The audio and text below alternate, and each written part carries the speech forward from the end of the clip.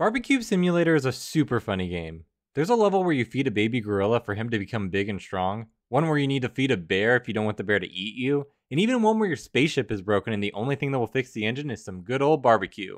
But for this speedrun level, the objective is to grill some meats in order to impress your anime GF sitting at the picnic bench. She apparently eats a lot, so this is gonna take a minute. Today we will be making ribs and eggs. First thing we will do is to go into the house and stack up 2 racks of ribs and an egg all on top of each other. This is important so they can all get seasoned at the same time. Then we need to grab the white champagne first, followed by the salt and mint. These all have to be used twice, so we need to get the cooldown started right away.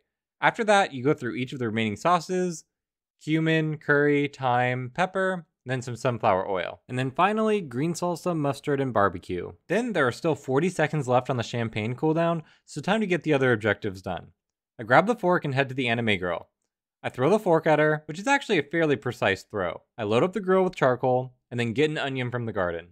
LeBron James throw it to the girl, and then set up the kindling. This is perfectly timed, so when I return to the house, the champagne is just getting off CD, and I can finish the seasoning. Once the food is ready, I take the 2 ribs and throw them towards the grill. This saves a decent amount of time. Then I walk the egg over and pick up the ribs off the ground. I superheat the grill, and then back to work during the downtime. I go get the plate, I get the sumac, and then I just pour it all over her tablecloth. I guess that's what she likes. Throw another onion, and then it's time to flip the food. While the other side is cooking, I pour some red champagne all over the table, and then sprinkle the table with some thyme. Perfect. The food should be fully cooked, and that's the last step. I throw it all at her and get a super nice time of 3:53. This puts me at the world record, but I'll be honest, there isn't a lot of competition yet.